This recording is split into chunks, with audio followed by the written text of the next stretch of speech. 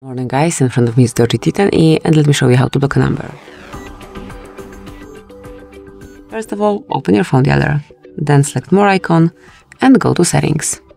Here find and open block numbers, and now you've got several options. You can block unknown colors, then you can unblock them the same way, or you can add a number manually by yourself, just provide it here. Then tap on block and that's it. Whenever you want to remove the blockade, just mark cross icon. So that's it, that would be all. Thank you for watching. Please subscribe our channel and leave the thumbs up.